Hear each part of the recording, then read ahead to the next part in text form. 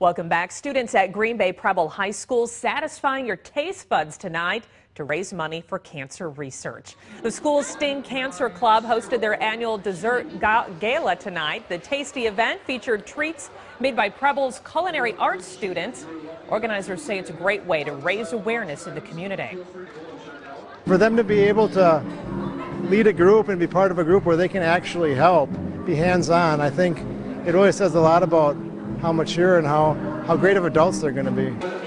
Sting Cancer members say the proceeds from tonight's sales and silent auction will go towards comfort baskets, including gas and grocery gift cards to help those battling cancer.